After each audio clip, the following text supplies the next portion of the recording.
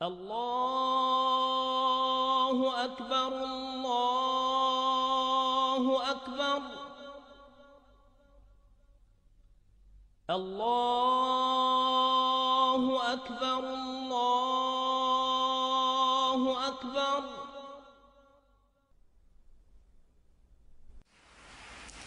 I wish to say finally, as I've said many times before, that this is not a war with Islam.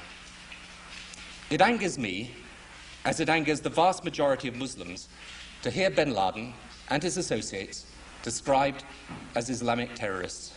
They are terrorists, pure and simple. Islam is a peaceful and tolerant religion, and the acts of these people are wholly contrary to the teachings of the Quran.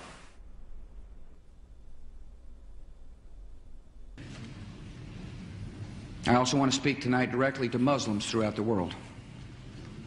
We respect your faith. It's practiced freely by many millions of Americans and by millions more in countries that America counts as friends. Its teachings are good and peaceful, and those who commit evil in the name of Allah blaspheme the name of Allah. The terrorists...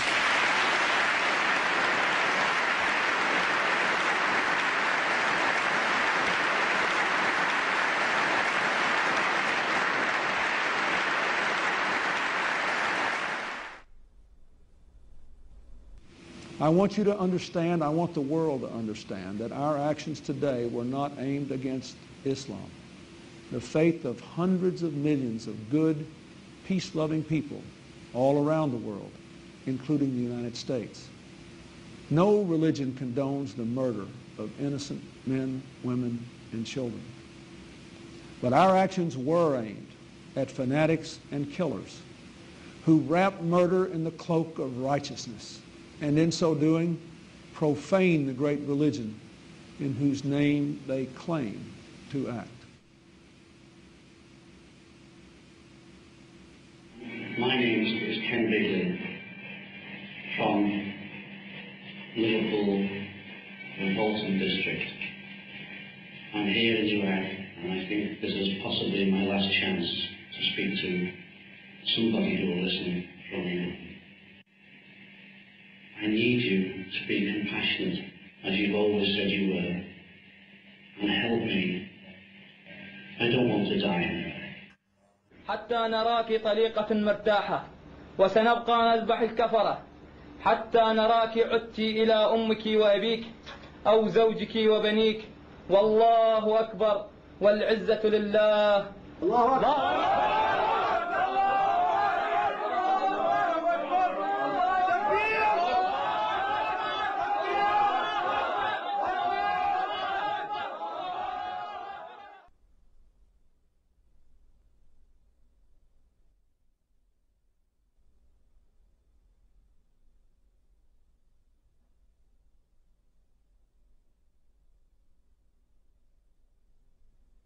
The tendency of Western political leaders to deny the connection between Orthodox Islamic mainstream and terrorist violence is replicated in the universities and the media. Wherever you look, both in Western Europe and in North America, the members of the elite class have this tendency to proclaim Islam, some mysterious, authentic Islam, to be peaceful and to be tolerant, and those Muslims prone to violence are proclaimed to be non-representative fringe. Well, I would really appreciate if people who make such claims could then explain the continuity of violence from the earliest day of Islam, from the earliest days of the Prophet and his immediate successors throughout the 13 centuries of recorded history. The real burning question in the world today is, does Islam and Islamic civilization actually sanction the violence that we're seeing being perpetrated in its name around the world? And to that we have to answer, if we're going to be honest about it, an unqualified yes. The Islamic sources, the Islamic texts, starting with the Quran, but not limited to the Quran, the Islamic texts including the Hadith, Islamic tradition, Islamic theology, Islamic law, the traditions of the interpretation of the Quran throughout history and Islamic history itself all bear witness to the fact that Islam has a developed doctrine, theology, and law that mandates violence against unbelievers.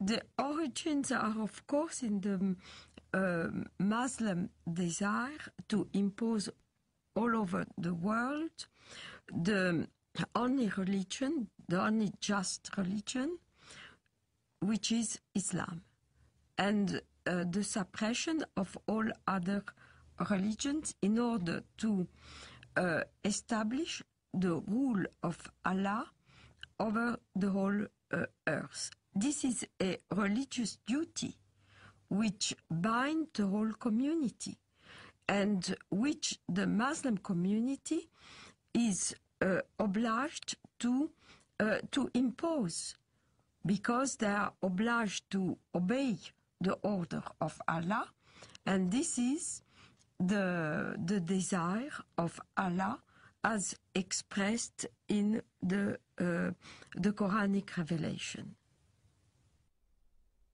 I believe that those terrorists that want to do harm to others are applying the true Islam that was practiced by Muhammad and his followers in the early stage of Islam.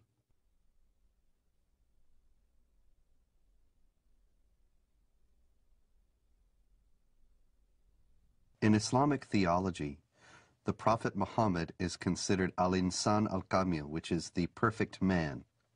He is the model par excellence to be imitated. He is the person that the more a Muslim is like him, the better off he is. So the Prophet Muhammad is revered today in the Islamic world as the primary model of human behavior. Well, when Muhammad, the Prophet of Islam, wiped out all the Jews from Saudi Arabia, there was 3 tribes, Banu Nadir, Banu Qurayda, Banu Qaynuqa. We were proudly studying this in school as Muhammad, the Prophet of Islam, ordered the beheading of the Jews of Banu Qurayda and the women being taken as concubines. As soon as a child had pubic hair, he was beheaded. So the Jewish population was either extradited or beheaded. The story of Rabbi Qanina is a well-known documented story in Islam. Rabbi Qanina was tortured by the order of the Prophet of Islam himself. His eyes were put out. He was burned in order to confess where the Jewish tribes were hiding their goods, their gold and their silver and all those kind of things. And this is right from the Hadith. This inspired us as Palestinians, inspired us on fighting jihad against the Jews in Palestine. Authoritative Islamic History, The Life of Muhammad, Sirat Rasulullah, by Muhammad bin Ishaq, edited by Abdul Malik bin Hisham, translated by Professor Alfred Guillaume. Then the Qurayza tribe surrendered, and the apostle confined them in Medina. Then the apostle went out to the market of Medina and dug trenches in it. Then he sent for them and struck off their heads in those trenches as they were brought out to him in batches. There were 600 or 700 in all, though some put the figure as high as 800 or 900. Another example, that may be even more chilling, of the deleterious influence that Muhammad's example has upon the Islamic world was exemplified recently by an Egyptian leader of a radical Muslim party who wrote just recently that he couldn't believe that the beheadings in Iraq were being protested by Muslims. Weren't they aware that the Prophet Muhammad himself beheaded between 600 and 900 men personally, members of the Jewish Qurayza tribe in Arabia, after he had defeated them? Didn't they realize that if the Prophet did it, then this was the proper way to behave? And so the Mujahideen in Iraq, who were beheading people, are simply obeying the example of the Prophet. Now we can see that since the Prophet Muhammad himself participated in many battles and raids, and did indeed perpetrate these beheadings, he ordered the assassination of several of his political opponents, and he behaved in general like a typical 7th century warlord.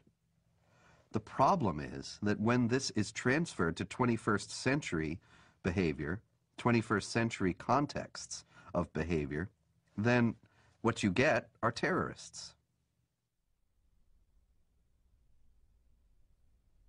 The Quran occupies a place that has no parallel in Western civilization.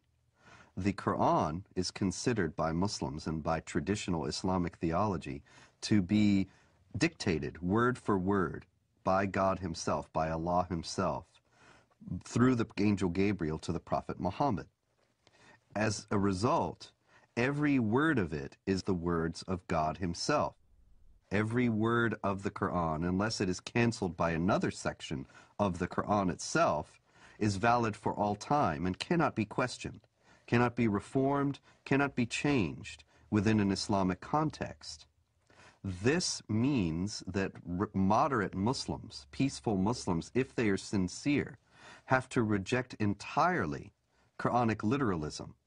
But to do so puts them outside the sphere of anything that has been considered Orthodox Islam throughout history, because to do so is to reject the very basic premise of Islam, that this is a book that is dictated by God and is a perfect copy of a perfect book, the al-Kitab, the mother of the book that has existed forever with Allah in heaven.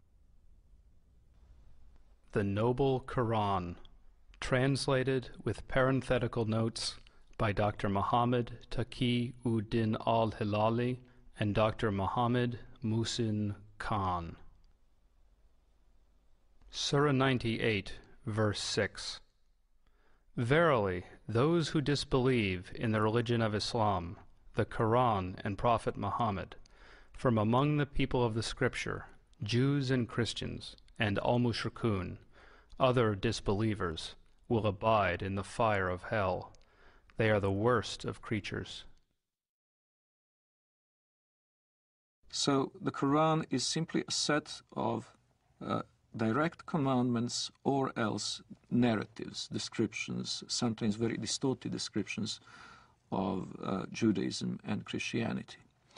Because of the normative nature of those commandments, the second important body for Islamic jurisprudence and for Islamic polity is the tradition of the Prophet, the Hadith. Now, the Hadith are absolutely necessary to make any sense of the Quran, because Allah addresses Muhammad in the Quran and they talk about incidents in Muhammad's life, but they don't fill in the narrative details. So you have to go to the Hadith, the traditions of the Prophet Muhammad, in order to understand what's being said in the Quran and why. The Hadith are many, many volumes of traditions of the Prophet. Various Muslim scholars, beginning in the 8th century, which is some considerable time after the life of the Prophet Muhammad, who died in 632, they started to collect these traditions and to try, through various means, to winnow out the authentic ones from the inauthentic. From an Islamic standpoint, if something that Muhammad said or did is recorded in one of those books, then it has authority second only to the Quran. And in those books, there is a great deal that illuminates what the Quran says and how it is applicable to Muslims in the present. Authoritative traditions of the Prophet Muhammad, the Hadiths of Sahih al-Bukhari, translated with parenthetical notes by Dr. Muhammad Muhsin Khan. Volume 4, Book 52, Hadith number 53. The Prophet said, "Nobody who dies and finds good from Allah in the hereafter would wish to come back to this world even if he were given the whole world and whatever is in it." except the martyr who, on seeing the superiority of martyrdom, would like to come back to the world and get killed again in Allah's cause. The Prophet said, "A single endeavor of fighting in Allah's cause, in the afternoon or in the forenoon, is better than all the world and whatever is in it." Since there is no sense of natural morality in Islam, you have to go into either the Quran or the Hadith to find out what is allowed and what is not allowed. And in those books, we have very clear instructions from the Prophet Muhammad that it is the responsibility of Muslims to meet the unbelievers on the battlefield, to invite them either to accept Islam or to accept second-class dhimmi status in the Islamic State. And if they refuse both of those, then to wage war against them. Fight against those who believe not in Allah, nor in the last day, nor forbid that which has been forbidden by Allah and His Messenger. And fight against those who acknowledge not the religion of truth, Islam, among the people of the Scripture, Jews and Christians, until they pay the jizya, the poll tax, with willing submission, and feel themselves subdued. The Quran is broken down into two sections. One is called Makkiyah, which means what was inspired to Muhammad, the Prophet of Islam, in Mecca. And one is called Madaniyah, what was inspired to the Prophet of Islam in Medina or Yathrib. In Mecca, you find much of the peaceful verses. Muhammad used to live with the Jewish community and the Christian community in peace and harmony. So there was many verses in the Quran that even the Muslims used to worship in the direction of prayer towards Jerusalem. They saw many elements of a unity between the Jewish and the Christian and the Muslim faith. There are indeed some verses in the Quran that could be called peaceful and tolerant, notably the injunction against compulsion in religion. Those verses almost invariably date back to the beginnings of Muhammad's prophetic career in his native city of Mecca, where he was powerless, where he was only beginning to attract followers. Only few relatives and friends accepted the religion at that time. And he had many foes. So the revelations of that time were very peaceful. Well, it all changes with the establishment of Muhammad's theocratic statelet in the city of Medina. He becomes a warlord, he becomes the head of a totalitarian state, he becomes very rich, very powerful, and very intolerant. And then many of these early verses, in fact, get abrogated. In Surah 2, verse 106 of the Quran, it says, or Allah says, I should say, that if we abrogate, we being Allah, abrogate a verse, then we'll give you one that's better. Whatever a verse, revelation, do we abrogate or cause to be forgotten, we bring a better one or similar to it. Know you not that Allah is able to do all things? This is the basis, the foundation of the Quranic doctrine of nasikh, which is abrogation. And it is the idea that when there are verses that are contradictory or appear to be contradictory in the Quran, the one that is revealed later chronologically is better, as Allah has promised, and cancels the earlier one. Now the violence started. Now you had to weigh between peaceful verses and non-peaceful verses. So the edict was that these were made null and void. It is indeed a very curious concept for a non-Muslim to accept the notion that God may change his mind about a topic and may issue one injunction in AD 614 and then a very different one in AD 627.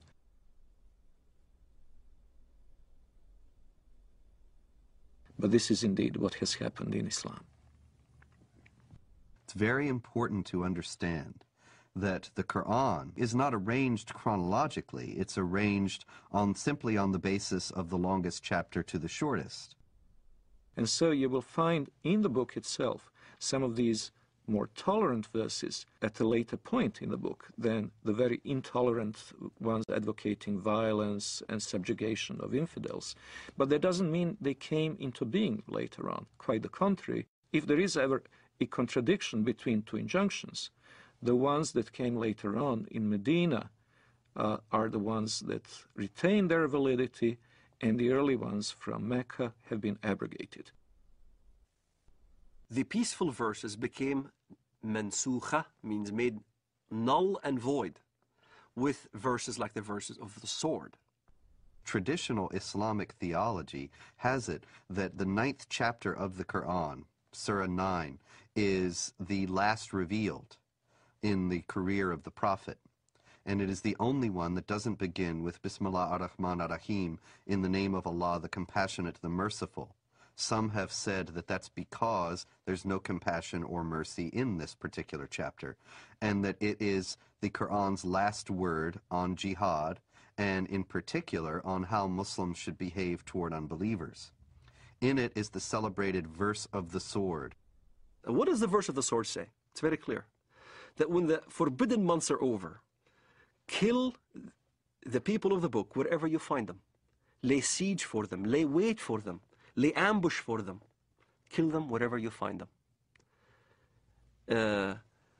In fact, I converted to Christianity. Muhammad clearly stated that in the ends of days, there will be many who defect from the faith. Kill them when you see them, wherever you find them. So, this is the question that the West needs to understand. What part of kill don't they understand?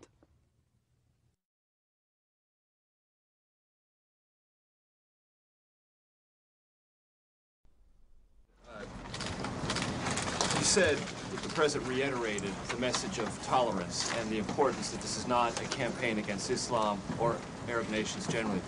Has it been communicated to the administration from those nations, from that part of the world that you've been talking to recently, that is a highly critical thing for the President to do, not just once, but over and over and over again? So why? We are a country that judges people not by their religious beliefs or by their color, but by the fact that we're all Americans. So that was the first part of the message. The second part of the message is that we have a lot of friends around the world who are Muslim. We have countries that are long friends of the United States who are of the Islamic faith, and the President wanted to be very clear that this is not a war of, quote, civilizations, that this is not a war against Islam. This is a war against people who in many ways pervert what Islam stands for. Islam stands for peace and stands for nonviolence, and he wanted to make that very, very clear. Yeah, sure. Islam and Islamic civilization are unique in their stance toward non-believers, and that Islam is the only religion in the world that has a developed doctrine, theology, and law that mandates violence against unbelievers. That there are peaceful Muslims, there are Muslims around the world who are moderate, who live in harmony with their non-Muslim neighbors and have no intention of ever waging war against them in any way. But the fact is that they have a very slim justification for their own peacefulness within the Islamic sources themselves. And they are only at peace with their neighbors insofar as they are either ignorant of what Islam teaches about how Muslims should behave toward unbelievers, or they have explicitly rejected, consciously rejected, those elements of Islam. There are, in short, peaceful and moderate Muslims, but no peaceful and moderate Islam.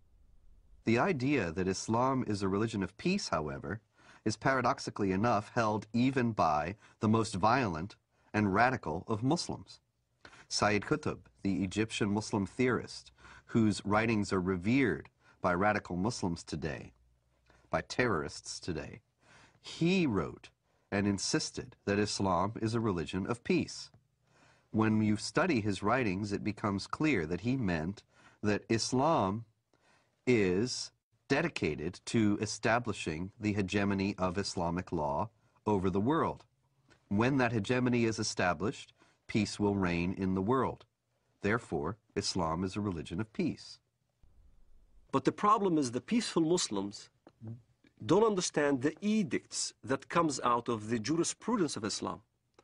If you look at the interpretation of these verses in Al-Azhar University, in the Islamic Sharia schools in Jerusalem, in Jordan, in Syria, and Damascus, all throughout the Middle East, the jurisprudence of Islam clearly state, emphatically, that the verse of the sword made null and void all the peaceful verses. And what does the verse of the sword say? Then when the sacred months have passed, then kill the mushrikun, unbelievers, wherever you find them, and capture them and besiege them, and prepare for them each and every ambush. But if they repent and perform as-salat, the Islamic prayers, and give zakat, alms, then leave their way free. Verily, Allah is oft-forgiving, most merciful. Kill them when you see them, wherever you find them. This is not an allegoric kill. It's a literal kill. It's the killing of Zarqawi right in front of the camera. It's the lynching that you see in Ramallah. It's the killing of over 1 million Sudanese in Sudan, cutting the hands and the feet from opposite sides. And here's the dilemma. The peaceful verse, even the peaceful verse that is quoted, even by Bush, the verse goes as follows. Whoever kills a life without just cause or for doing mischief in the land, then as he killed the entire earth. You'll find the same verse in the Judeo-biblical tradition. But most Westerners never skip after that verse, which makes very clear, but as those who do mischief in the land, then cut their hands and their feet from opposite sides and crucify them, literally. And that's what you see what happened in Afghanistan. That's what you see what happened in Sudan. A huge amount of crucifixions and killings and beheadings and amputations and public assassinations. They really want to revive Islam as it used to be. This is why they call it Islamic fundamentalism. The recompense of those who wage war against Allah and His Messenger and do mischief in the land is only that they shall be killed or crucified, or their hands and their feet be cut off on the opposite sides, or be exiled from the land. That is their disgrace in this world, and a great torment is theirs in the hereafter. The Prophet cut off the hands and feet of the men belonging to the tribe of Arina, and did not cauterize their bleeding limbs till they died. There is no assurance of what is known in Christianity as salvation and assurance of being saved and guaranteeing going to heaven. However, there are certain things that can help. So if a Muslim, for instance, died while he was practicing jihad, he is supposed to go to paradise. In the Islamist thinking, the assurance of your salvation is dying as a martyr. In accordance to the verse in the Quran, وَلَا تَحْسَبَنَّ الَّذِينَ قُتِلُوا فِي سَبِيلِ اللَّهِ أَمْوَاتٌ بَلْ أَحْيَاءٌ عِنْدَ رَبِّهِمْ يُرْزَقُونَ. Do not think that the ones who die in the cause of Allah in jihad are dead, but are living. So this assures salvation. This is the calculus behind modern suicide bombing. Many people will say, modern Muslim advocates will say, that Islam forbids suicide, and this is plainly dishonest, because all the advocates, all the defenders of suicide bombing in the Islamic world start out by saying this is not suicide. This is, the intention of the person is not to kill himself. The intention of the person is to kill others, and that is sanctioned because it is Islamic jihad. And if in the process they are killed themselves, that's an unavoidable consequence of their actions, and they will be rewarded with the reward of martyrs in paradise. Quran is quite clear about the heavenly reward for a jihadist who falls fighting in the path of Allah. he will be granted instant access to paradise. And a Muslim paradise is an extremely sensual one. It is full of houris, of black-eyed beauties that will await the martyr, and the gratification that follows is eminently unsuitable for family audience.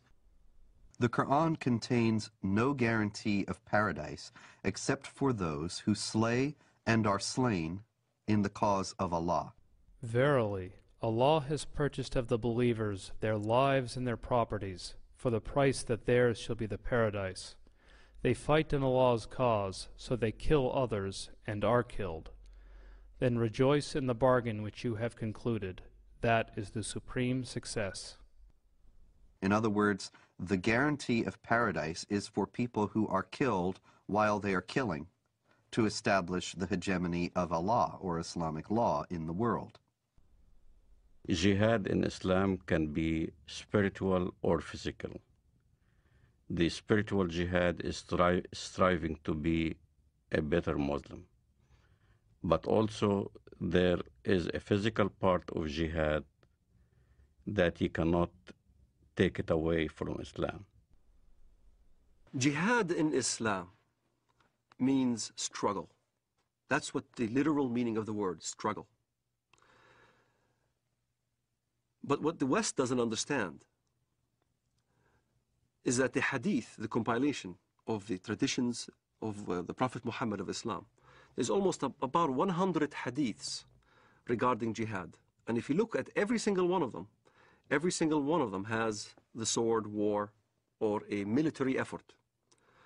And in the end of the expedition, jihad expedition, he said, now I resort to the jihad within, the jihad that is within, the self-struggle. And as a matter of fact, I had this dialogue with an Islamist one time. He says, Walid, come on, tell the West that jihad means struggle. I said, yes, it does mean self-struggle. You're right. Jihad does mean self-struggle. But so does Mein Kampf. Mein Kampf means my struggle. In the same fashion, the Islamists look at jihad. It is a very dangerous element of the Islamic teaching, because this instant gratification through martyrdom is an attractive concept. And by the way, when the so-called martyr operation is carried out by Hamas, what is announced from the minarets of mosques is not the death of so-and-so who carried out the attack, but the wedding of so-and-so to the houris. In other words, they immediately make the implication that far from having to cry over his disappearance, over the end of his physical life, his parents should be happy and celebrate and throw a party because their son is now being not only transported into heaven, but greeted there with these voluptuous beauties. Shaheed, the word shaheed, means witness. To witness, to testify.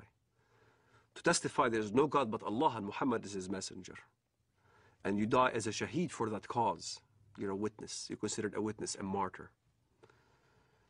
And a martyr becomes glorified. Your family will glorify you after you die.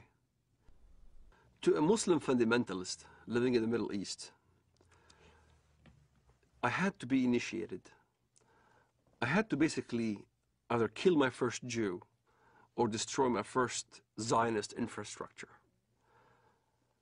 I had to prove, beyond shadow of a doubt, that I was worthy. And there are ample amount of students, teenagers, men, who are willing to die as suicide martyrs, or willing to put explosives. The martyr application is filled. There are many applicants. There's not enough bombs to fulfill the applicants. And to get on one of those missions, indeed you must have been chosen. You must have been really good. You must have been violent enough. You must have been going out on every demonstration in the streets of Jerusalem or Bethlehem or our village. You must have shown yourself worthy of a greater operation.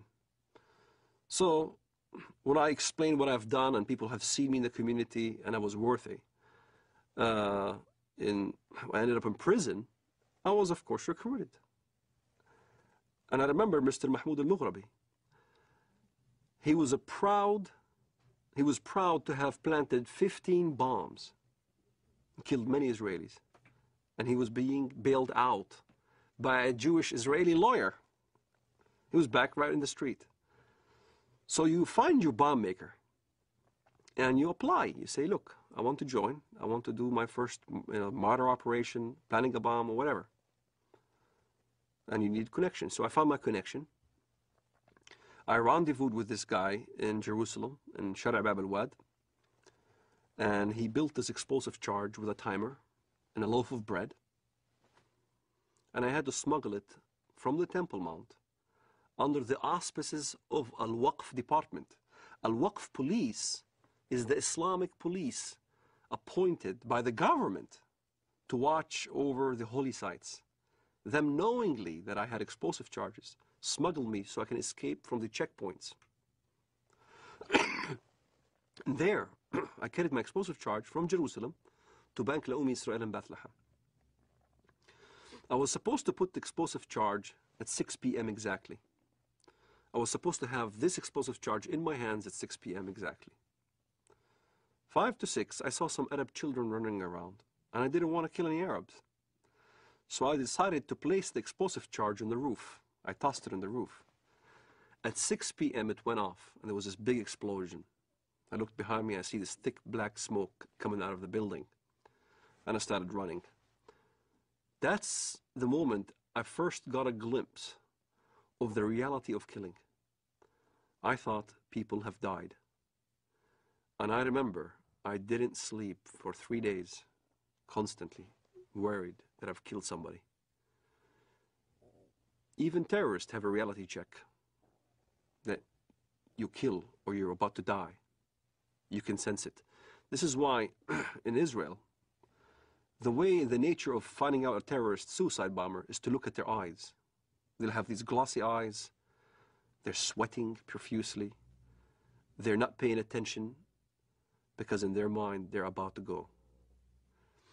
And you weigh the reality of what, now you're going to die. And many times I've been in this situation where I had thought that I was going to get killed, shooting back and forth as we stoned at the Israelis and they shoot back at us and things like that. I was face to face with death.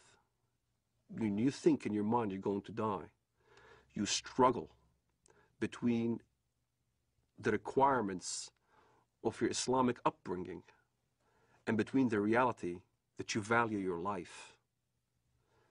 And at some point, one has to outweigh the other. And for a Muslim fundamentalist, we always chose death. We always chose the suicide. My cousin died on his way to Ben Yehuda Street, and he got killed. He died. I had people, relatives die, and fighting the Israelis. And as I look at it now, I think, what a waste. What a waste of life.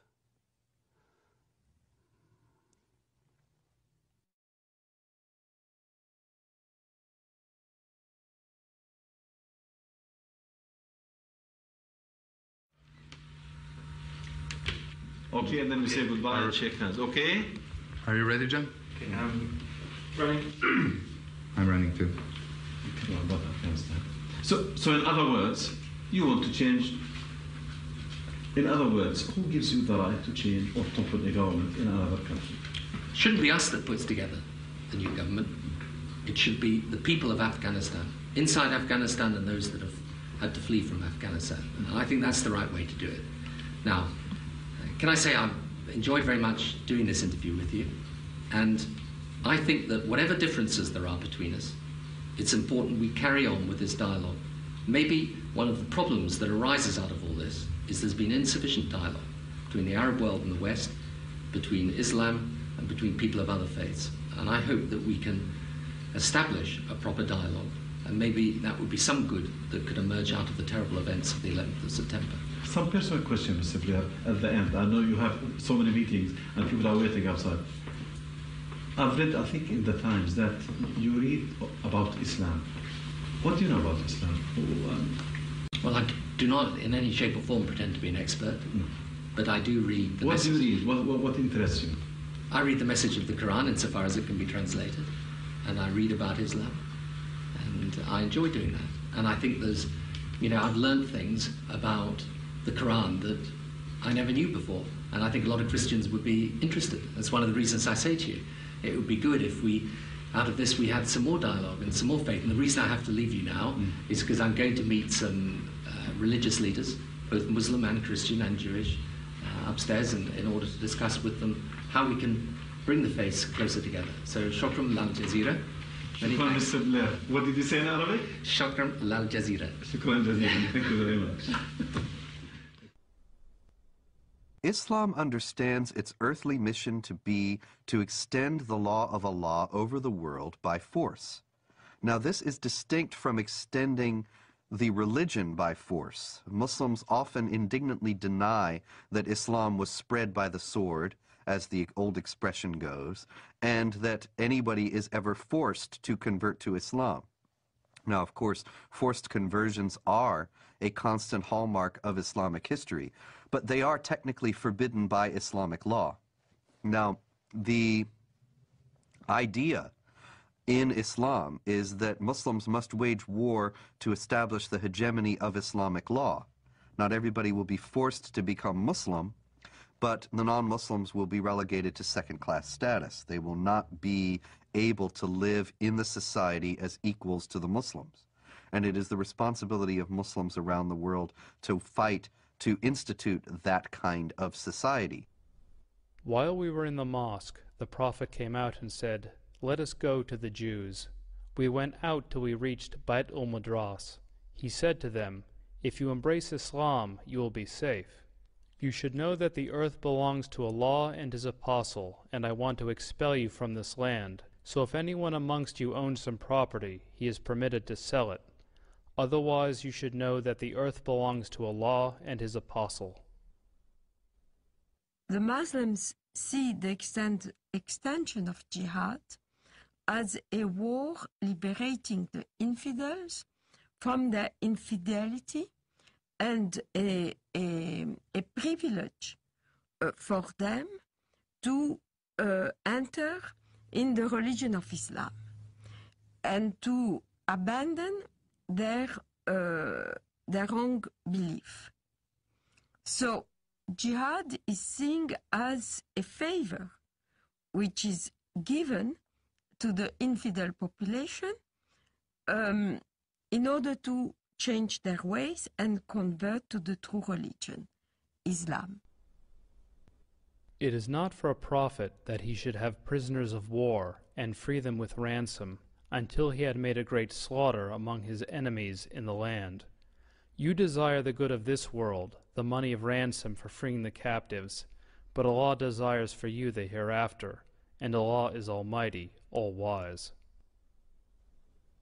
In the Muslim thinking, in the Muslim Sharia, the way the world is depicted is in two houses. It's called Dar al-Islam or Dar al-Harb, the house of Islam or the house of war. So the whole world is under these two houses. If you're not a Muslim, you're under the house of war. Yet in the West, the apologists, Islamic apologists would say, no, that's not accurate. It is the house of peace and the house of Islam. And in fact, that's not accurate. If you look at the hadith and if you look at what comes from the highest jurisprudence in the Middle East, that's what is being taught. يعني أنا لدي طفل من الآن أعده للشهادة إما شهادتي أنا أو هو فأقول له أن الله عز وجل قد جعل هنالك جنة واسعة فيها ما لا عين رأت ولا أذن سمعت ولا خطر على قلب بشر. وهو بيسألني يعني إذا أنا عملت عملية وفجرت نفسي هل إلي يعني ربنا عز وجل بيعطيني اللي بدي اياه، بيعطيني سيارات، بيعطيني بارودي اطخ فيها، بيعطيني العاب. قلت له كل ما تطلب. وهل هذا أي حصل؟ شيء تطلبه هذا فعلا حصل. وهل حصل بينك وبين ابنك يعني؟ هذا فعلا حصل. نعرف حقيقة لو نمسك الميكروفون مع بعض ودنا نعرف ما هي الإجابة الصحيحة لهذا الطفل عندما يسأل أين أبي أو أين أمي وقد قام كلاهما أو أحدهما في عملية استشهادية. والله الإجابة باختصار لما استشهد سعيد ما حكينا إن هذا شهيد. نعم. ولا تحسبن الذين قتلوا في سبيل الله أمواتا بل أحياء عند ربهم يرزقون. نعم. وسكتنا الأولاد، ولما أجت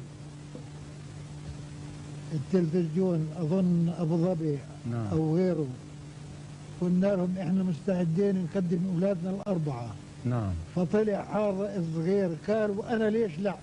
وأنا أتمنى أن أكون شهيدا في سبيل الله، وأن أقتل عددا من اليهود والكفار الذين أشركوا بالله ورسوله واتبعوا دينا غير لم يشرعه الله ولم يذكر في القرآن الكريم.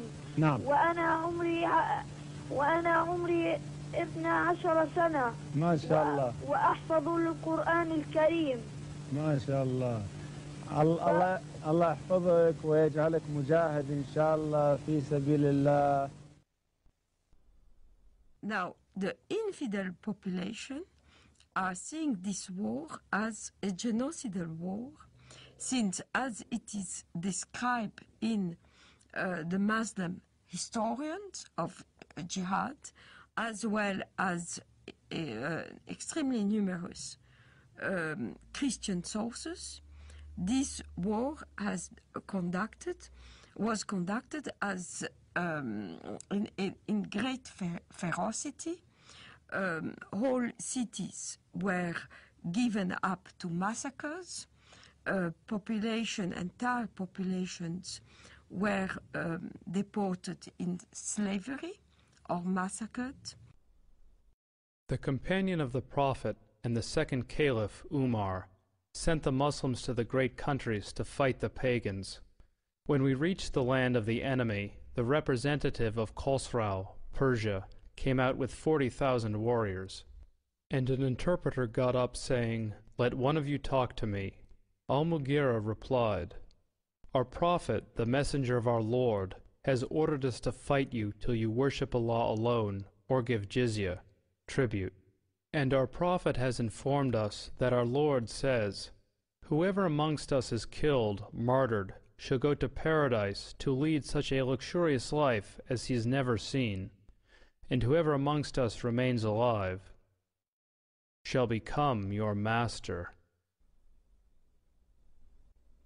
There have been, in fact, two big waves of jihad. The Arab waves, which started in the 7th century, and in the course of 1 century only, has Islamized a huge territory, mainly Christian territory, from Portugal till Armenia.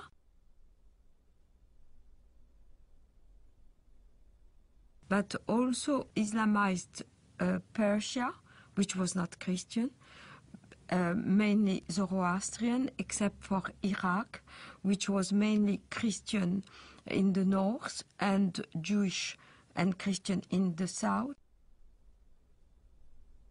The second wave of Islamization started in the 11th century with the Turkish tribes. So all these regions of Eastern Europe, Greece, Anatolia, which is now Turkey, but was the seat of the Christian Byzantine Empire, and Serbia, Bulgaria, Romania were integrated into the Dar el-Islam, which is the land of Islam. So all the countries around the Mediterranean, which once have been Christian, became the Islamic Empire. This Turkish wave lasted from the 11th century till the 17th century, where the Turkish army were stopped at the gate of Vienna in 1683.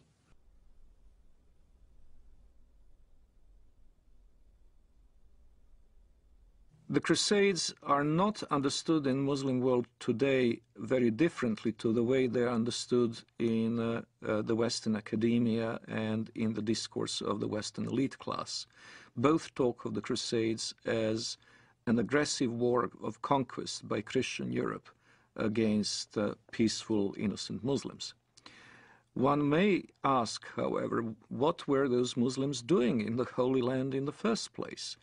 Well, what happened is that Muhammad and his successors waged a series of wars of conquest, and in one such onslaught, in the 4th decade of the 7th century, the Holy Land, Palestine, Israel, was conquered by Muslims. And so when Seljuk Turks started interfering with the ability of Christian pilgrims to go to the Holy Land, to go to Jerusalem, and when their physical safety was no longer guaranteed, the Western Christians acted not only as reconquerors of a land that had been once theirs, they also acted as, quite rightly one might say, protectors of their holy places. Now, a defensive war in the case of the Muslims is even a war of conquest because they're obligated to spread Islam. But a land which had once been Muslim, in particular, must be reconquered, and the jihad is the rightful name of that war of reconquest. So they could never accept the Crusader states in Antiochia and Jerusalem because they were Dar ul-Harb reinstated into Darul Islam. And this is a contemporary aspect of the Israeli-Palestinian conflict, of which many Westerners are not fully aware. Exactly the same psychology that prompted Saladin and others to fight the Crusaders is now motivating Hamas. In both cases, it is not only a matter of the nationalistic desire of Arabs to expel European or Jewish settlers, it is also the Quranic obligation of all good Muslims to make sure that the land once ruled by Muslims will be reverted to their rule. From the British historian Hilaire Belloc's The Great Heresies, 1938. It has always seemed to me possible, and even probable, that there would be a resurrection of Islam, and that our sons or our grandsons would see the renewal of that tremendous struggle between the Christian culture and what has been for more than 1,000 years its greatest opponent. The suggestion that Islam may re-arise sounds fantastic, but this is only because men are always powerfully affected by the immediate past. One might say that they are blinded by it. But not so very long ago, less than 100 years before the Declaration of Independence, Vienna was almost taken, and only saved by the Christian army under the command of the King of Poland, on a date that ought to be among the most famous in history. September 11th, 1683.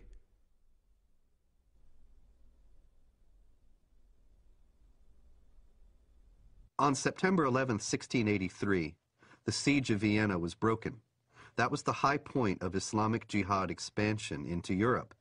After that, Islam went into decline, and the Islamic world was colonized and in a drastically weakened state.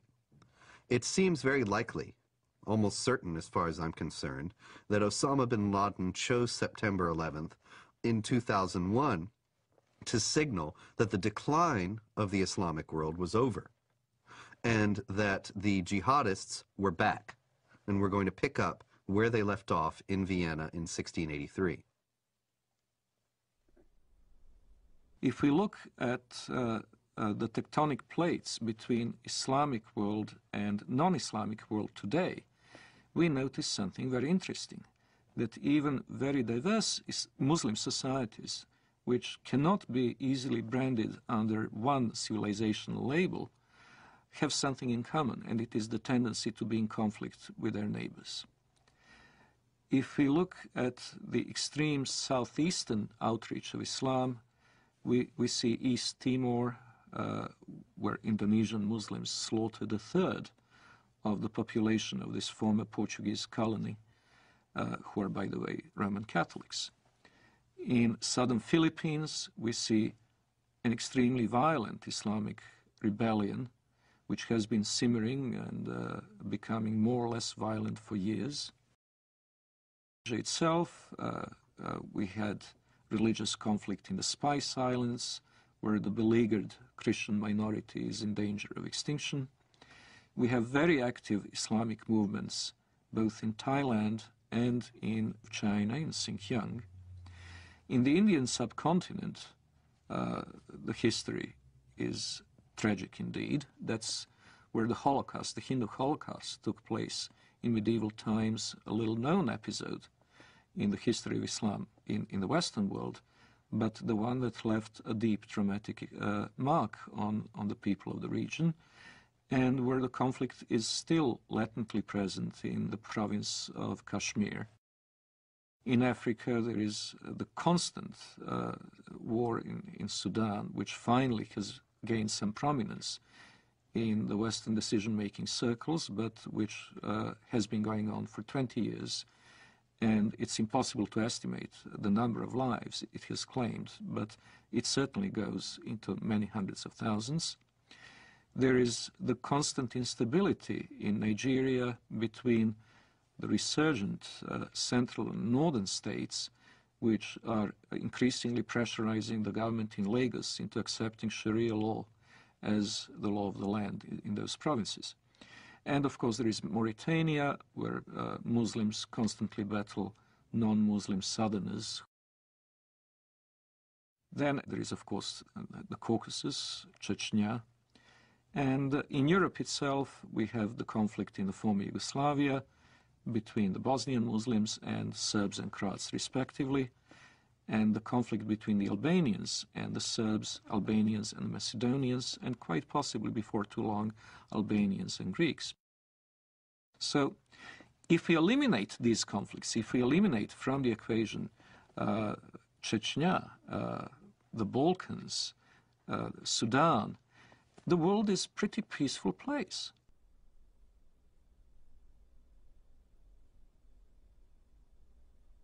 If we eliminate from the terrorist equation, terrorist acts carried out by the Muslims over the past 5 years, we would come to realize that the war on terror is unnecessary because terror is not a very big problem.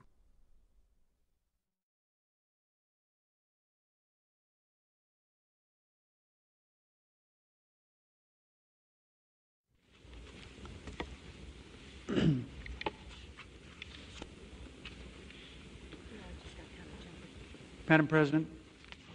Senator from Nevada. I've been on the floor before speaking about Islam and what a great religion it is. I've said before, and I repeat, that my wife's primary physicians are 2 members of the Islamic faith, her internist and the person that has performed surgery on her. I know them well, been in their homes, socialized with them, talked about very serious things with them. We've helped each other with family problems. I've been to the new mosque with them in Las Vegas. They're wonderful people with great families. And I've come to realize that Islam is a good religion. It's a good way of life. People have a good health code, as their religion dictates. And they have great spiritual values, as their religion dictates. And it's too bad that there are some people, misdirected people around the world, trying to take away from this very fine religion. I believe that they cannot give this religion a bad name. I think that the power of this religion and the power of the people in this religion will overcome these evil people who are using this fine religion to do bad things to innocent people.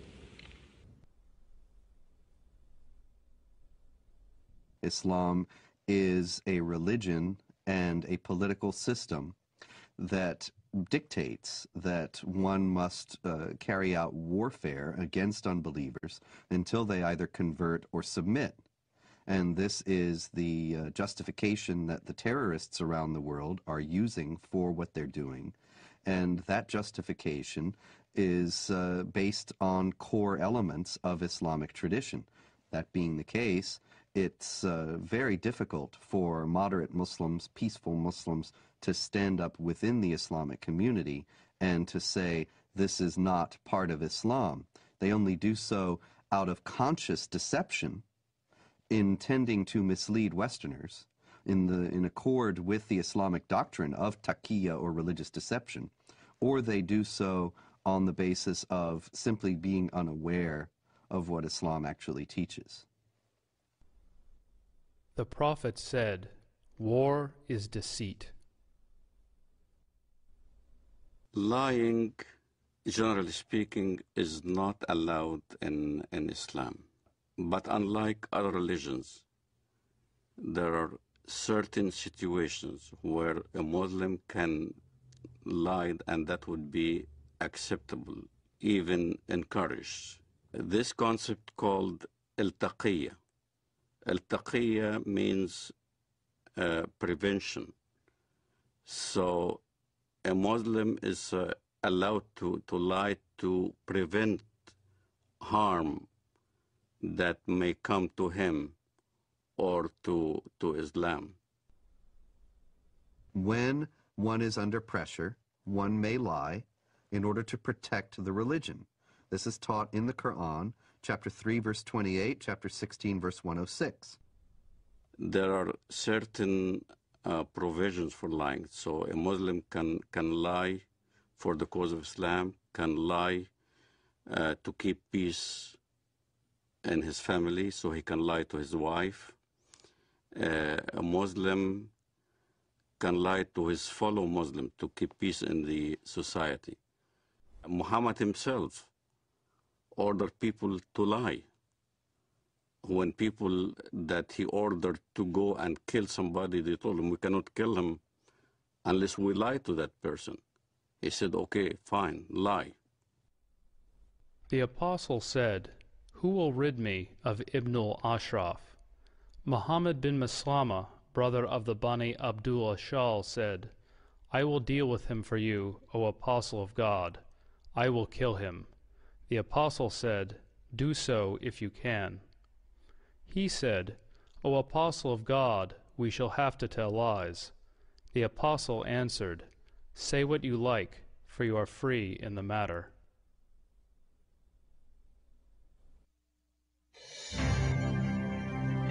America is a land of diversity and service. I'm an African American. My forefathers overcame the trials of slavery. I am Native American. I am a journalist, wife, and mother. I'm of European heritage. One of my ancestors was a member of the Continental Congress. I'm Hispanic American. I've been a Girl Scout since I was 6 years old, and now I'm a troop leader. I served in our nation's armed forces, as have many of my relatives. My father served 2 tours of duty in Vietnam. Another fought for freedom at Gettysburg. 2 of my uncles fought for our country in the Korean War. And I am an American Muslim. And I am an American Muslim. And I am an American Muslim. I am an American Muslim. Muslims are part of the fabric of this great country and are working to build a better America. The spokesmen for Islam in the Western world know how to play the game. They know how to present their cause in the way that is not only regarded as acceptable by the societal mainstream, but also reasonable and even, one might say, just. They will appeal to democratic institutions and their human rights in the full knowledge that given the power to do so, they would abolish those institutions and deny those rights to others. The Prophet said, "By Allah and Allah willing, if I take an oath and later find something else that is better than that, then I do what is better and expiate my oath." When I used to be working as a translator at the Loop College in Chicago, the fundraising for jihad movements, for the PA, the PLO at that time, we would do the translation for the announcements or the flyers that we hand out or we put on the walls of the college. And I remember the Arabic would be basically the facts. Bring your friends. We were intending to raise funds to support our jihad brothers in Lebanon, whether they're fighting in southern Lebanon against Israel or whatever. And then comes the English part. In the English part, it'd be the standard. We would be conducting a Middle Eastern cultural party. You're welcome. We will be serving lamb and baklava. So the West doesn't understand, as when we get together as a group, our conversations are different.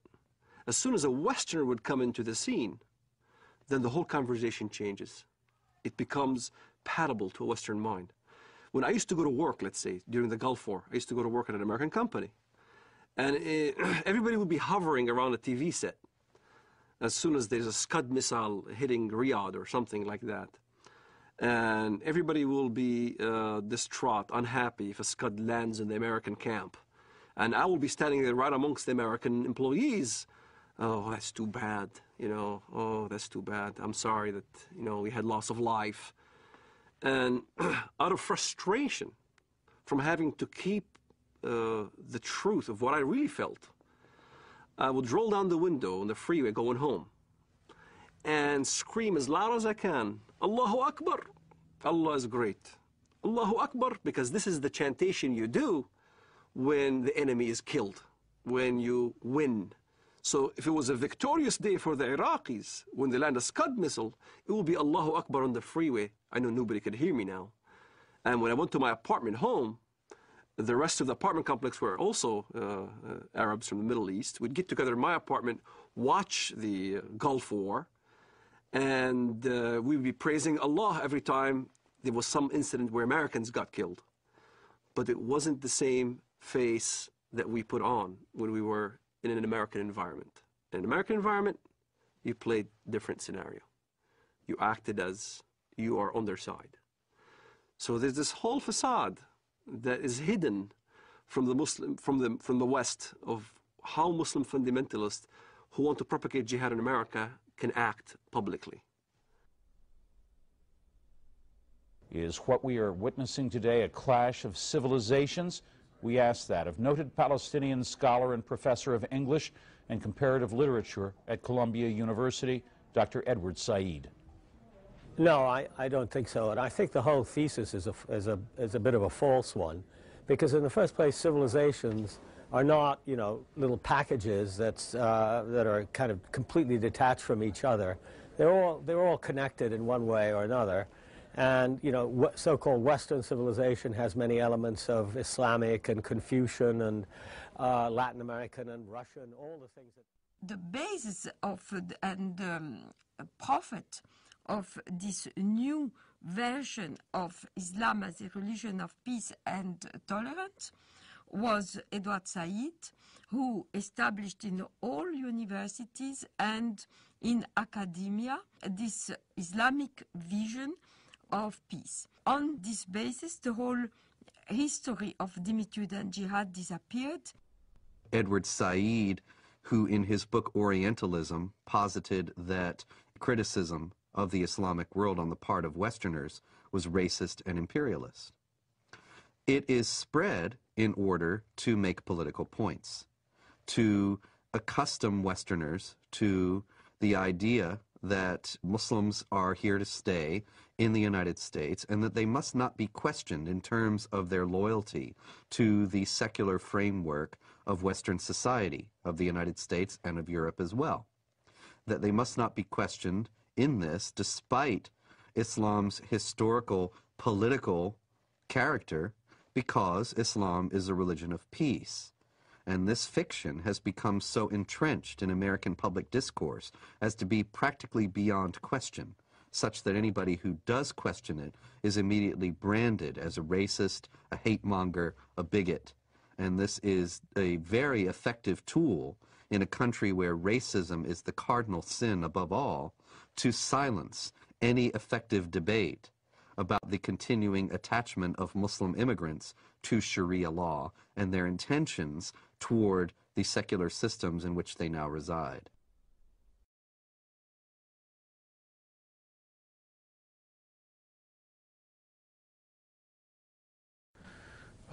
Is that this is not a clash against Islam or Arabs. This is about freedom, not culture. It's about working with Islamic governments who want to move forward into the modern world, working with Islamic governments who see their face as the face of peace, and working against the violence and the terror and the people that would seek to hold back the world and would seek to disrupt peace and freedom for others. And so that is what it's about for us. The true faith of Islam, we believe, is a religion of peace, and we intend to work with them in that regard. The true faith of Islam, we believe, is a religion of peace. Islam has to be known as more than a religion. The idea that Islam is a spiritual religion like, for instance, Christianity, is completely incorrect. It would be incorrect to describe Islam as primarily, let alone solely, a religion. Since its early beginning in Muhammad's lifetime, it has also been a geopolitical project and a system of government, a political ideology, if you will. Islam, from its beginnings, was both a religion and a system of government. For example, the Islamic calendar doesn't base year one from the time that Muhammad was born or the time that Muhammad received his first revelation from God, which I think are both what Westerners might expect, but from the time that Muhammad became the leader of an army and the head of state in Medina. This is the beginning of the Islamic calendar because in the Islamic understanding, Islam is a political and social system as well as an individual faith. In Islam, the separation between temporal, secular, and religious power is not only impossible, it is heretical. Only in the complete blending of all aspects of human activity and all aspects of political and legal functions of the state can we have the caliphate, the properly organized state that is pleasing to Allah. When Westerners think of religion, whether it's Islam, Christianity, Judaism, Hinduism, and all the isms in the world, Westerners think that it's a personal issue. A Buddhist will go to the temple and peacefully worship whatever he does, meditates, contemplates. A Jew goes to a synagogue and does his mitzvot, his good deeds. A Muslim goes to the mosque, pays zakat, alms, or go to the pilgrim al-Hajj in Mecca, or a Christian goes to church on Sunday. They think it's a personal issue, that religion is a personal issue. So when they look at Islam, they compare Islam with the way they understand religions, and that's the first mistake. Islam is not a religion for personal use. Islam is Sharia law. Islam is a form of government to the world first, then to a personal application. It is not just how you pray or whether you pray towards Mecca. It's how you dress. You dress in Arab culture. You speak Arabic. You can't go to heaven unless you pray in Arabic. You can't read the Quran in English and expect to get good deeds to go to heaven. You read the Quran in Arabic. It becomes an imperialistic system that everybody now must speak Arabic, think Arabic, practice the religion in Arabic. It's a form of law, not just in how you eat, but how you get married, how you deal with your government, how you deal with your military, how you deal with the youth, how you deal with women. Every aspect of your life becomes Islam. Everything is Islam. The Jews brought to the Prophet a man and a woman from amongst them who had committed adultery. The Prophet ordered both of them to be stoned to death near the place of offering the funeral prayers beside the mosque. The Prophet wrote the marriage contract with Aisha while she was 6 years old, and consummated his marriage with her while she was 9 years old, and she remained with him for 9 years, till his death. In no way is Islamic Sharia, Islamic government, compatible with Western understandings of human rights and freedom of conscience. Traditional Islam forbids conversion from Islam, forbids anyone to leave Islam. There's no way out. And it forbids Muslims and non-Muslims to live as equals in society. It mandates the second-class status of non-Muslims, forbidding them to hold authority over Muslims, forbidding them to hold certain jobs as a result. It even mandated in history that houses of worship of Jews and Christians were neither to be built or repaired, making the communities relegated to a perpetual state of decline. O you who believe, take not the Jews and the Christians as awliya, friends, protectors, helpers. They are but awliya to one another. And if any amongst you takes them as awliya, then surely he is one of them. It is not possible for a non-Muslim living in a Muslim society to invoke his civil rights and human rights that would be independent or separate from the Sharia concept. He is expected to submit to Sharia willingly, and if he accepts his dhimmitude, the position of a dhimmi, he will be a protected person. A protected person is someone who is in fact a willing subordinate to the Muslim overlords. We saluted the Prophet as he stood praying, and he came out to us, and we told him that we had killed God's enemy. He spat upon our comrades' wounds, and both he and we returned to our families. Our attack upon God's enemy cast terror among the Jews, and there was no Jew in Medina who did not fear for his life.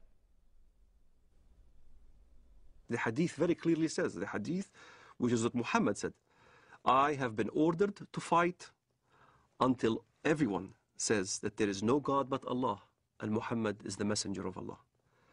So this is how Islam spread to North Africa. This is how Islam spread all the way to Indonesia. This is how Islam spread in the Middle East. Syria was not a Muslim country. Lebanon was not Muslim. Saudi Arabia even was a mixed multitude. All throughout the Middle East, that's how Islam spread, was by the sword. This is why you don't see any synagogues in Saudi Arabia. You don't see any churches in Saudi Arabia. Christianity virtually is non-existent. Even in my village in Bethlehem, Muslims are taking over. There's only 20% left of the Christian population. In Lebanon, Christian Lebanese are moving by the droves.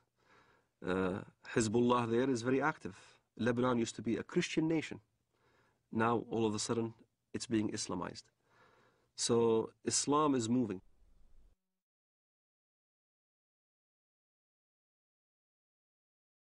There is no God but Allah. There is no God but Allah. Muhammad is his messenger.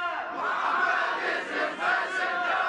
La ilaha illallah. La ilaha illallah. Jihad fi sabilillah. Jihad fi sabilillah. Follow the Holy Quran. Follow the Holy Quran. Follow the Holy Quran. Follow the Holy Quran. There is no God but Allah. There is no God but Allah. Muhammad is his messenger. Muhammad is his messenger. Muslims everywhere! Unite Muslims everywhere! Unite Muslims everywhere! Islam is the latest! All right, here we go. Allahu Akbar!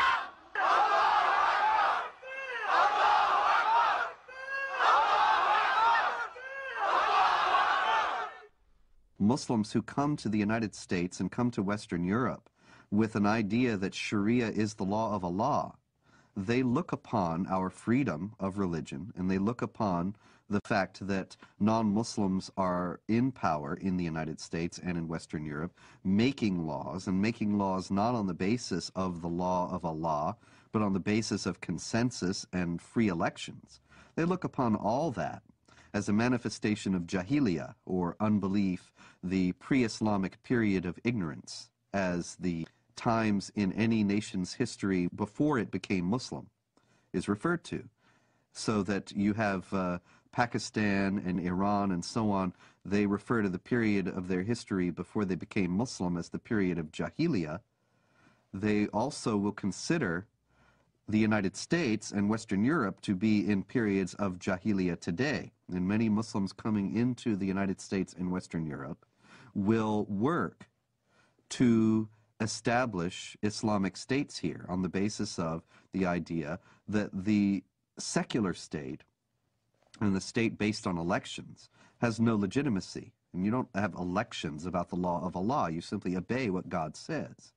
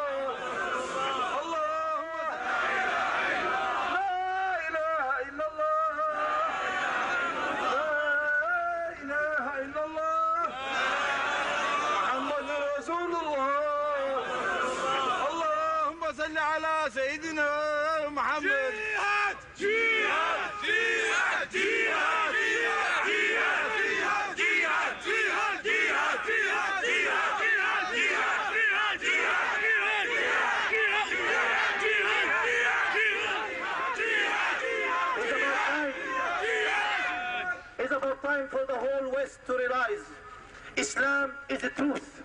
As a matter of time, Islam going to be implemented, and the giant of Islam and the giant of the Islamic State is going to rise up again, and it's going to be a fact. And it's going to be a true fact in reality. Look, the Muslims in Egypt, they go for Islamic State. Look in Bilad al-Haramain, jihad for the sake to establish the Quran.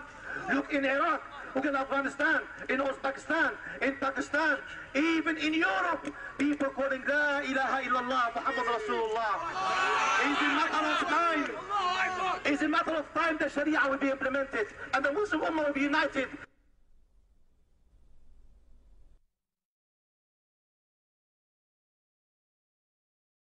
The most important thing that the West needs to know about Islam today is that it has a political character, and that it is not simply a religion, but it is a religion or a belief system that mandates warfare against unbelievers for the purpose of establishing a societal model that is absolutely incompatible with Western society.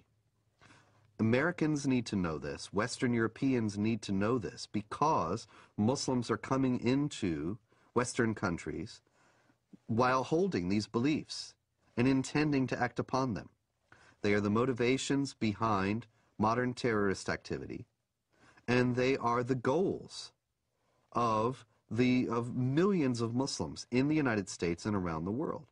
We need to know this so that we can protect ourselves.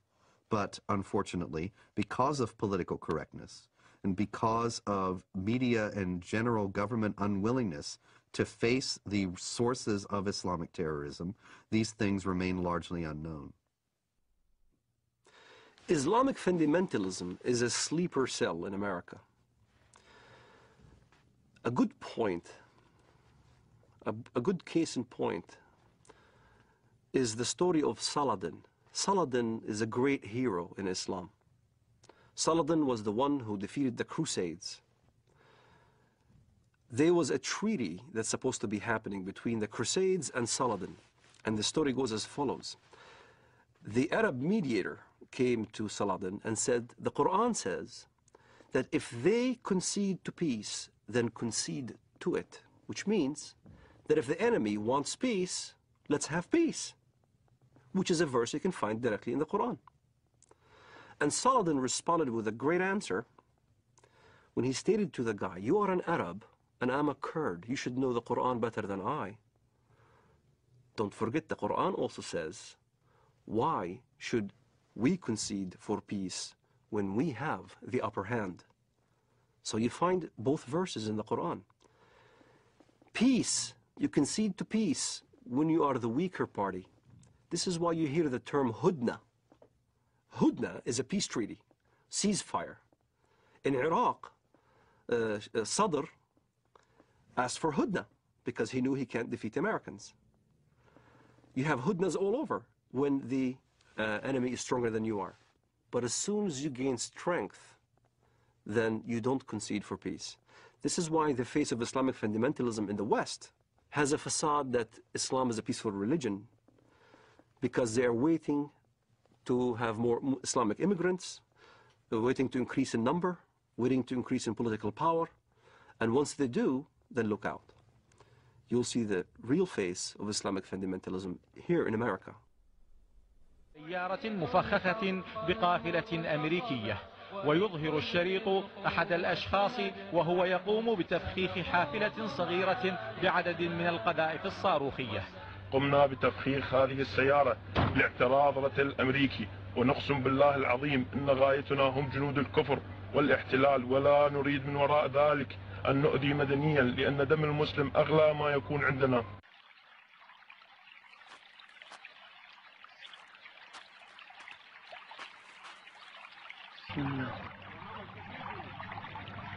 الله أكبر الله أكبر الله أكبر الله أكبر الله أكبر.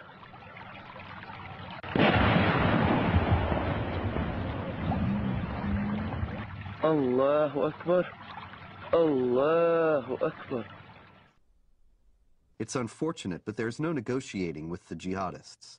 There is no striking a deal with them. Islamic law is very clear on that, and here once again is an example. We need to take Islam seriously. Islamic law does not allow for treaties. It does not allow for negotiated settlements between Muslim states and non-Muslim states. All it allows for is a temporary period of up to 10 years of hudna, or what is commonly translated as truce, to allow the Islamic forces to gather their strength. But that's not the same as peace as we know it. That's not the same as the absence of a state of war. That's only a temporary lull in a war that the jihadists consider has gone on for 14 centuries and are willing to fight for 14 more. So when you meet, in fight, jihad in Allah's cause, those who disbelieve, smite at their necks, till when you have killed and wounded many of them, then bind a bond firmly on them, take them as captives.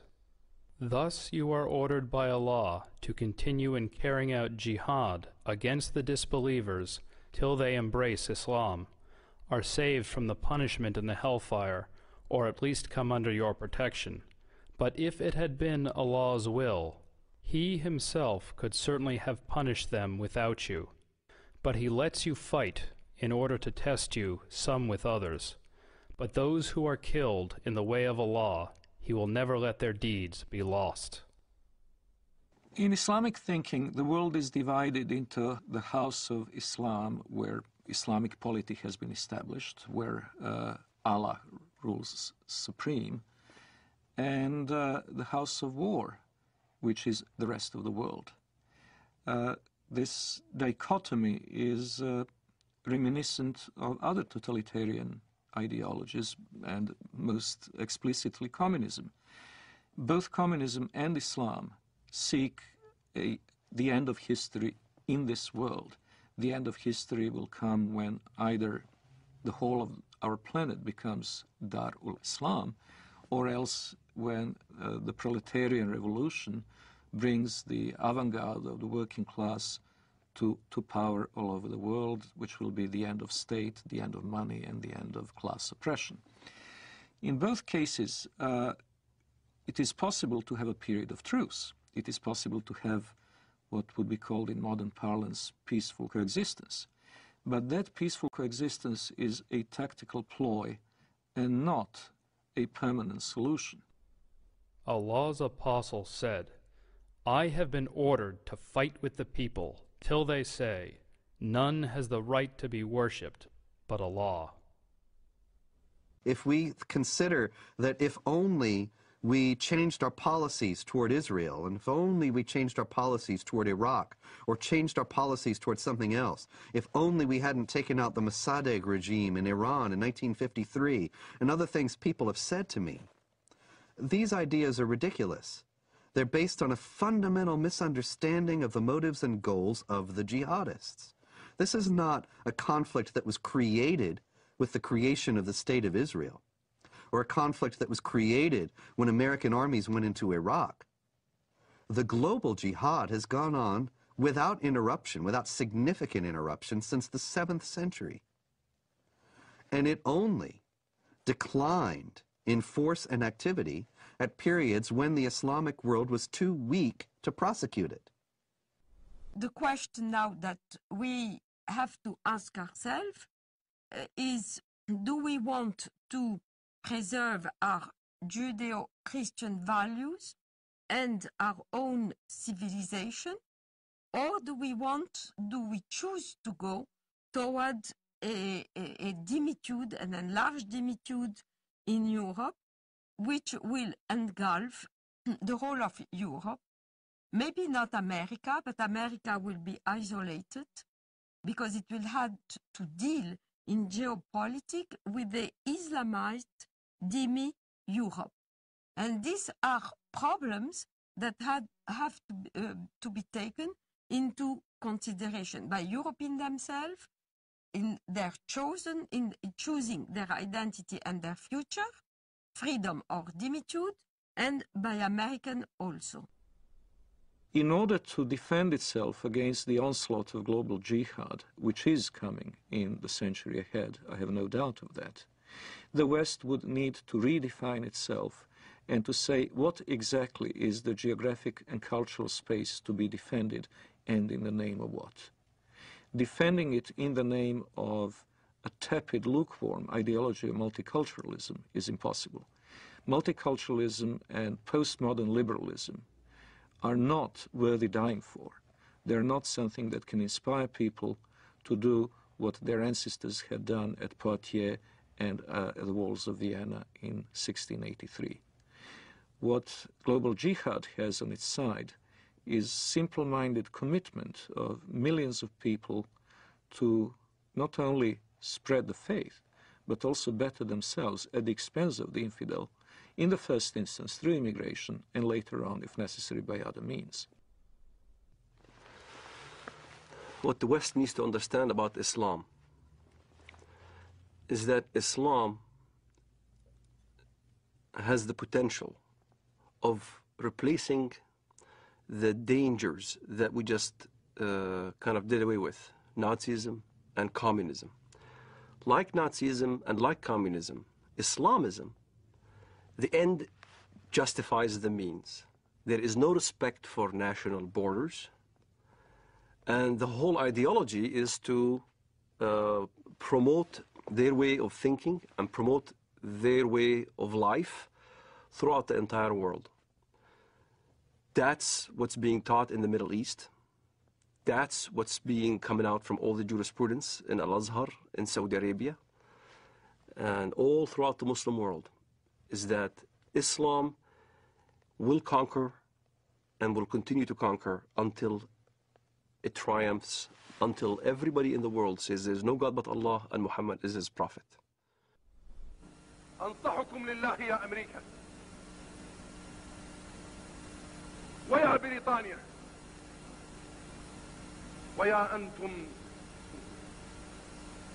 من قال الله في حقكم قد غضب الله عليكم اليهود يا أبناء القردة والخنازير يا من لا تكون فتنة في الأرض إلا وأنتم عود ثقابها كلما أوقدوا نارا للفتنة أطفأها الله أطفأ الله نوركم وأطفأ الله نيرانكم ولكننا نحن الرجال الذين انتجبنا الله وأرادنا الله فجعلنا أولي البأس الشديد لقطاف رؤوسكم الأينعت وظهرت وطغت وتجبرت فإنا قاطفوها بإذن الله. The peculiarity of Islam has to be faced, and it has to be faced frankly and openly. Unlike others, and I am again saying this in the full knowledge that it will offend some Western ears, unlike the Hindus, unlike the Confucians, unlike the animists of sub-Saharan Africa, the Muslims have inherent tendency to expand and to convert the rest of the world not only to their religion, but to their outlook and to their legal and moral system. They will not state this openly while they're in a minority in the countries to which they immigrate, but we have seen this time and over again throughout history. Once they reach the numbers necessary to impose their will, they will do so. وسيعلم والله لا أريد أذكر اسمه في هذا المنبر الأمريكان ورئيسهم والبريطانيين ومن والاهم والصهاينة ربيبة ومصنع الكيان. الله أكبر لو أذن الله لنا يا أمة محمد سيقول حتى الحجر يا مسلم هذا يهودي خلفي تعال واقطع رأسه ونحن نقطعها والله لا نقطعها أيها اليهود. الله أكبر الله أكبر الله أكبر. الجهاد في سبيل الله الجهاد في سبيل الله الجهاد في سبيل الله والنصرة لله. الله أكبر الله أكبر يا أمة القرآن. الله أكبر يا أمة القرآن. الله أكبر الله أكبر عليكم. الله أكبر والنصرة للمؤمنين. الله أكبر والنصرة للمؤمنين. الله أكبر والنصر للعراقيين. الله أكبر والنصر لنا بإذن الله. الله أكبر والنصر لنا. Miracles do happen. I do not know if it is another, maybe even deadlier terrorist attack that will act as a catalyst, or whether it will be a geopolitical confrontation in the Middle East itself, with Israel perhaps at serious peril. But I do hope and trust that a jolt will bring back into the minds and hearts of Westerners the awareness of the need to stand up and be counted.